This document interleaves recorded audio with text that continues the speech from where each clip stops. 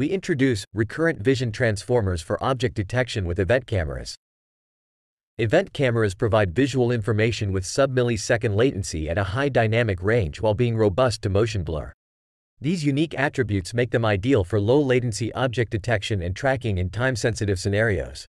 However, current methods struggle to balance speed and detection performance effectively. To achieve an optimal balance, we reevaluated the design of spatio-temporal neural networks.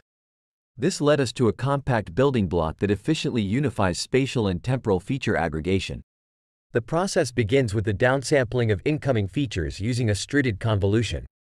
This convolution also acts as a conditional positional embedding for the subsequent transformer blocks. Then, self-attention is applied within local windows, followed by global dilated self-attention. Our experiments suggest that this combination outperforms the shifted window attention, or convenext, design. Lastly, an LSTM cell is used for temporal feature aggregation. Our ablation studies reveal that convolutional LSTMs do not enhance performance. Instead, it is more efficient to apply self-attention spatially and the LSTM temporally. In practice, we first establish an event representation. Then, we apply the aforementioned blocks multiple times to form a hierarchical backbone. This backbone is directly compatible with existing detection frameworks, such as YOLO-X, which we use in this paper.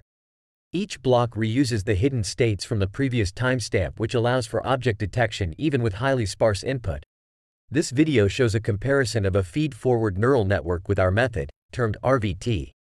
Scenarios where objects move slowly or not at all relative to the camera pose a particular challenge. In these instances, the recurrent connections in the backbone can effectively maintain the relevant features for object detection. This video illustrates our model's performance, originally trained on the 1MPX dataset from Paris, now predicting on the DSEC dataset, captured in Switzerland with a different camera. It effectively showcases our model's versatility in generalizing across varying datasets and camera types.